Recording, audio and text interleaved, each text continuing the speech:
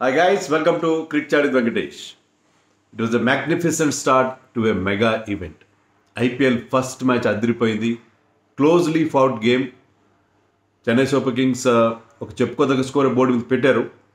కానీ గుజరాత్ టైటన్స్ దాన్ని జస్ట్ ఇంకా 4 balls మిగిలిండగా లాస్ట్ ఓవర్ ఫినిష్లో దాన్ని చేజ్ చేసి గెలవగలిగింది. డిఫెండింగ్ ఛాంపియన్కి మంచి స్టార్ట్ లభించింది కొత్త సీజన్లో. 1,00,000 మందికి పైగా క్రౌడ్. ఆ క్రౌడ్ కానీ ఆ స్టేడియంలో ఉన్న లైటింగ్ కానీ చూస్తుంటే చాలా చాలా హ్యాపీ అనిపించింది. సో వాళ్ళ సమక్షంలో మ్యాచ్ జరిగింది. దానికి తగినట్టుగానే ఇద్దరు ఇండియన్ యంగ్స్టర్స్ ఆడిన తీరు, ఇద్దరు Indian youngster stand out batting performances చాలా చాలా హ్యాపీ అనిపించింది. రుతురాజ్ గైక్వాడ్ అండ్ శుభ్మన్ గిల్ ఇద్దరు పోటీ పడ్డారు ఒకరితో ఒకరు 184 స్ట్రైక్ రేట్తో ఆడితే ఒకరు 175 స్ట్రైక్ రేట్. ఒకరు మంచి మంచి సిక్సర్లు కొడతారు, మంచి మంచి 4లు కొట్టారు.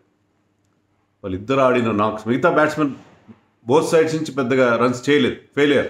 కానీ వీళ్ళిద్దరు మాత్రం అవుట్ స్టాండింగ్ పర్ఫార్మెన్స్. ఇద్దరి నుంచి కూడా అంత పెద్ద క్రౌడ్కి ఫుల్ పైసా వసూల్ మూమెంట్స్ ఇచ్చారు వాళ్ళిద్దరు. ముఖ్యంగా Ruturaj was in a different zone, 6 seating జోన్లో ఉన్నాడు. 9 సిక్సర్స్ కొట్టాడు. 9 సిక్సర్స్ చేసిన 92 రన్స్లో 9 సిక్స్లు, కేవలం 4 4 కొట్టాడు. ఆ 9 సిక్సర్లు కూడా బ్రహ్మాండమైన టైమింగ్.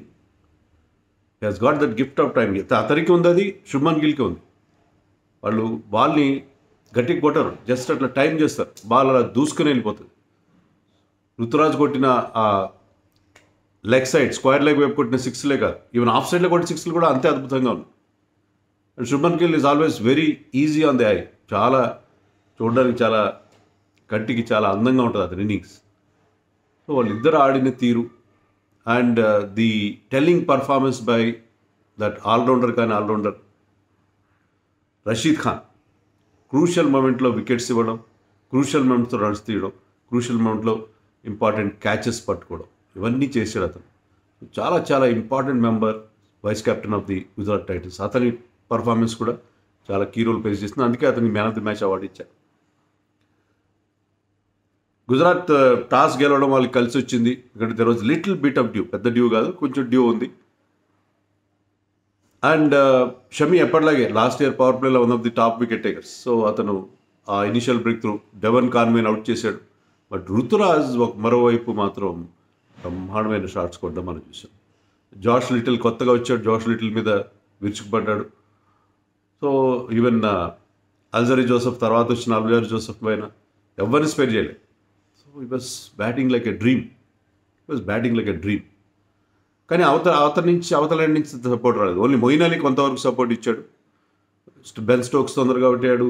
ఎవరు కూడా, ముఖ్యంగా లాస్ట్లో శివం దూబేని మరి ధోని ఎందుకని జడేజా కంటే ముందు పంపించాడు. జడేజా గ్రేట్ ఫామ్, దూబేని ముందు పంపించాడు. Dubey struggle like anything. అక్కడ ఇన్నింగ్స్కి కాస్త బ్రేక్స్ పడ్డాయి.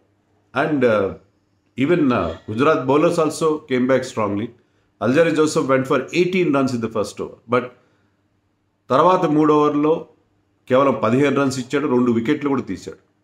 సో అల్జరీ జోసెఫ్ ఆ డెత్ బౌలింగ్ స్కిల్స్ మరొకసారి ప్రూవ్ చేశాడు. అతన్ని హార్దిక్ పాండ్యా కూడా చాలా క్లెవర్గా యూజ్ చేశాడు. అతన్ని బ్యాక్ ఎండ్లోనే యూజ్ చేశాడు.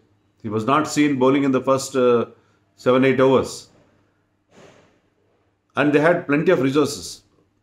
ఇంపాక్ట్ ప్లేయర్ రూల్ ఉంది కాబట్టి వాళ్ళు 4 సీమర్స్తో ఒక్క స్పిన్నర్తో బరిలోకి దిగారు. In fact they should have had 1 more extra spinner. But ఆ సీమర్స్ బాగానే బౌలింగ్ ఆడారు. జాష్ లిటిల్ ఒక్కడే. ఎందుకంటే వీళ్ళకి ఇండియాలో ఎలాంటి లెంత్ వేయాలి, ఇక్కడ ఎలాంటి వేరియేషన్స్ వర్కౌట్ అవుతాయని తెలియదు.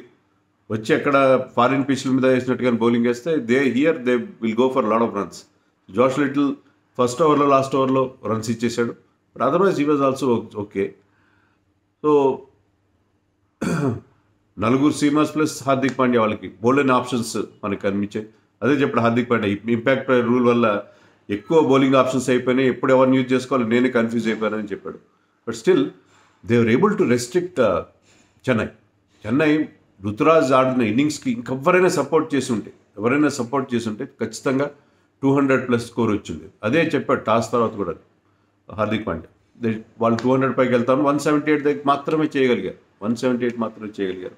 92 దగ్గర ప్రాబ్లీ సెంచరీ సమీపిస్తున్నతో కొంచెం స్లో డౌన్ కూడా అయ్యాడు రుతురాజ్. సో అతను అవుట్ అయిపోవడం, దాంతో ఖచ్చితంగా ఆ తేడా వచ్చింది. శివం దుబే కూడా పెద్దగా రన్స్ చేయలేదు, 21 రన్లు చేశాడు. Almost run ball not impressive at all, ఒక 6 మాత్రం కొట్టాడు. జడేజా కూడా ఫాస్ట్ రన్స్ చేయబోయి జడేజా అవుట్ అయిపోవడం. ధోని వచ్చిన తర్వాత లాస్ట్లో మళ్ళీ తన ఫినిషింగ్ ఎబిలిటీ చూపించాడు. లాస్ట్ ఓవర్లో అతను ఒక 6 ఒక 4 కొడితే స్టేడియం హోరెత్తిపోయి. ఎందుకంటే అక్కడ 1,00,000కు పైగా ప్రేక్షకులు ఉన్న దాంట్లో చాలా ఎల్లో షర్ట్స్ కనిపించాయి. సో ఎంతోమంది చెన్నై ఫ్యాన్స్ ఈ ఫస్ట్ మ్యాచ్కి వచ్చారు. అండ్ ధోని వాళ్ళకి కొన్ని మర్చిపోలేని మూమెంట్స్ ఇచ్చాడు. ఆ 4 ఆ 6 అది లాస్ట్ ఓవర్లో కొట్టిన shots. So 178 was still. Dhoni కూడా మ్యాచ్ తర్వాత చెప్పాడు 15-20 రన్స్ షాట్ అని. 15-20 రన్స్ షాట్ ఉండడం, ఎందుకంటే వీళ్ళకి ఆ మిడిల్ ఆర్డర్లో ప్రాబ్లం మనకి క్లియర్ కనిపిస్తుంది. Ben Stokes of course will come back, but middle ఆర్డర్లో కొంత ప్రాబ్లం. రాయుడు కూడా ఈ కుడ్ నాట్ గెట్ గోయింగ్, ఒక 6 కొట్టాడు తప్ప అతను కూడా పెద్దగా ఆ మొమెంటం అందించలేక. సో రుతురాజ్ అద్భుతమైన ఇన్నింగ్స్ ఉండి కూడా they were able to score only 178. Ruturaj innings మాత్రం నాకు చాలా రోజులు గుర్తుండిపోతుంది. ఎందుకంటే అతను మళ్ళీ ఇండియన్ టీంలోకి తన క్లెయిమ్స్ స్టేక్ చేశాడేమో అని అనిపించింది. ఖచ్చితంగా తను ఆడిన ఇన్నింగ్స్ మాత్రం ఒక మర్చిపోలేని ఇన్నింగ్స్గా చెప్పుకోవాలి. When Gujarat started there reply, this man Saha was belligerent. ఎప్పటిలాగా స్టార్టింగ్లో ఆ పుష్ ఇస్తాడు సాహా. ఒక లీడింగ్ ఎట్ 6 లక్కీ 6 వచ్చిన తర్వాత మాత్రం మిగతా షాట్స్ బాగా కొట్టాడు. 156 స్ట్రైక్ రేట్తో 20-25 రన్స్ బస్ ఎనఫ్. అది కావాల్సిన మొమెంటం అందించాడు. పవర్ ప్లేలో I think they were able to score more than 60 runs. Even Chennai కంటే క్విక్గా రన్స్ చేశారు పవర్ ప్లేలో. శుభ్మన్ గిల్ ఎప్పటిలాగే తన సాలిడ్ స్ట్రోక్ ప్లే అతను ఉంటూనే ఉంటుంది. సో వాళ్ళిద్దరు కలిసి పవర్ ప్లేలో మోర్ దెన్ 60 రన్స్ స్కోర్ చేయడంతో వాళ్ళకి మంచి స్టార్ట్ లభించింది. అన్ఫార్చునేట్లీ ఏమైందంటే వైల్ ఫీల్డింగ్ కేన్ విలియమ్సన్ గాయపడ్డాడు. 6 ఆపాడు, అద్భుతంగా గాల్లోకి ఎగిరి బాల్ని 6 వెళ్లకుండా ఆపాడు. 4 మాత్రమే ఇచ్చాడు. కానీ ఆ ప్రయత్నంలో అతని నీ ఇంజరీ అయింది. నీ ఇంజరీ చాలా సీరియస్గా కనిపిస్తుంది. Let us hope that he will recover soon.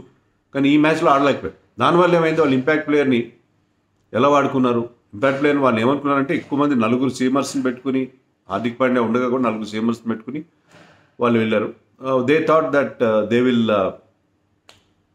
Utilise extra batsmen పెట్టుకుందాం. కానీ నేను 7 సినీరియోలు చెప్పాను, ఇది 8వ సినీరియోలు యూజ్ చేసుకున్నారు. That injury to A player, concussion substitute లాగా.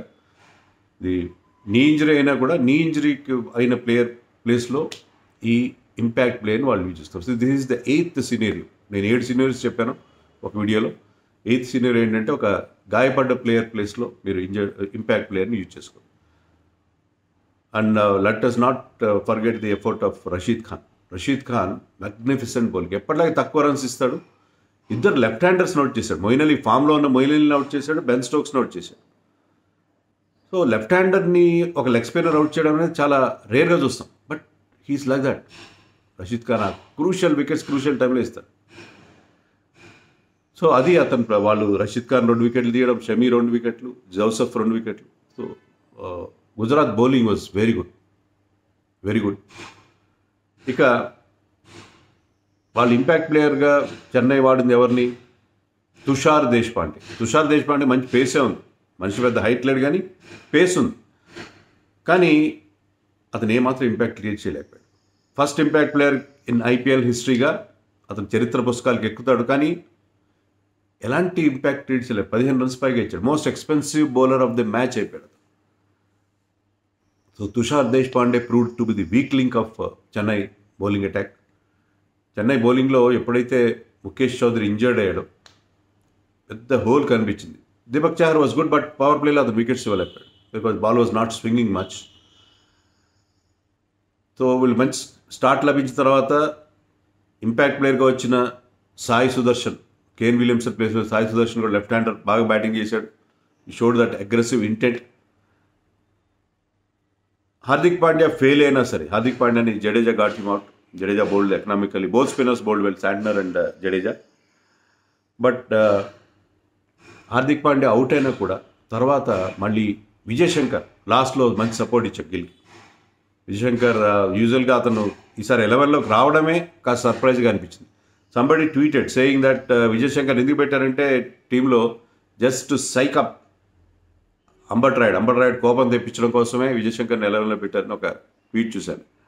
So what ever, but Vijay Shankar ఎప్పుడు పెద్దగా ప్రామిస్ని ప్రూవ్ చేయాలి, కానీ ఇక్కడ మాత్రం క్రూషియల్ నాకు 27 రన్స్.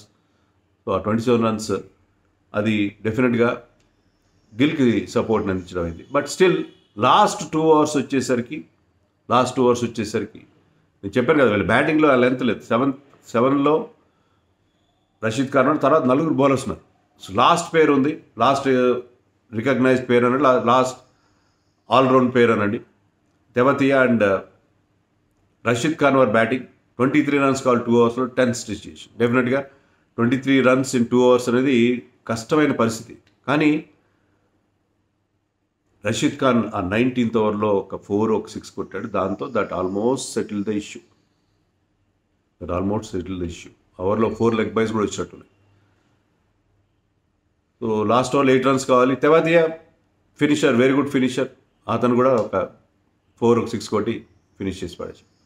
సో ఇంకా 4 బాల్స్ ఉండగా ఎలాంటి టెన్షన్ లేకుండానే గుజరాత్ టైటన్స్ ఆ క్రూషియల్ విన్నింగ్ మూమెంట్స్ని వాళ్ళు క్యాప్చర్ చేయాలి. సో ఆ టీమ్ అంత స్ట్రాంగ్గా కనిపించి పట్టుకుని వాళ్ళు ఆ విలియమ్సన్ ఇంజరీ నుంచి వాళ్ళు కంబ్యాక్ కావడం అనేది అది పెద్ద అప్సెట్ చేసి ఉండదు. కానీ అయినా సరే వాళ్ళు the came back to the match after that bridge creek of an innings from Ruturaj Gaikwad. So that showed their character. Chennai విషయంలో నేను ప్లే ఆఫ్స్ గురించి చేసిన వీడియోలో చెప్పాను. చెన్నైకి కొన్ని ప్రాబ్లమ్స్ ఉన్నాయి, మిడిల్ ఆర్డర్లో ప్రాబ్లమ్స్ ఉన్నాయి, డెత్ బౌలింగ్లో ప్రాబ్లమ్స్ ఉన్నాయి. కానీ అందుకే ప్లే ఆఫ్స్కి వెళ్ళడం కష్టమేమో అని అన్నాను నేను. కానీ నా మీద చెన్నై ఫ్యాన్స్ విరుచుకుపడ్డారు. Some of them very very abusive.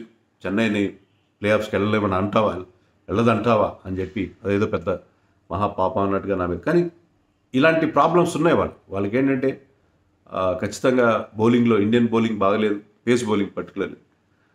తీక్షణ వస్తే తర్వాత చెన్నైలో ఆడినప్పుడు this team might be looking different. But out side Chennai ఖచ్చితంగా వాళ్ళకి ప్రాబ్లమ్స్ ఉన్నట్టుగా నాకు అనిపించింది. సో అది first match was very very interesting. నాకు ఆ లాస్ట్లో ఇంకా టాస్ సమీపిస్తున్నప్పుడు నేను టీవీ ఆన్ చేశాను. 10 నిమిషాలు ఆ ఓపెనింగ్ సెరమనీ చూశాను. వాళ్ళు ఆడిన రికార్డింగ్ డ్యాన్సుల కంటే కూడా నాకు ఆ వెనక ఆ క్రౌడ్, అంత పెద్ద క్రౌడ్, మ్యాసివ్ స్టేడియం, ఆ లైటింగ్, వాళ్ళ ఉత్సాహం అది చూస్తే కడుపు నిండిపోయింది. ఇది కదా క్రికెట్ మనం అనుకున్నది.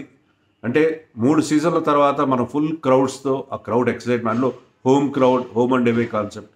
అప్పుడు ఐ ఫెల్ట్ దిల్ ఖుష్ హోగా, ఉగాంబో ఖుష్ హో అన్నట్టు చాలా హ్యాపీగా అనిపించింది. మళ్ళీ again that seems like old times. మళ్ళీ ఫుల్ ఫ్లెడ్జ్డ్గా ఐపీఎల్ చూడగలుగుతున్నాను, ఒక మంచి సంతోషం కలిగింది.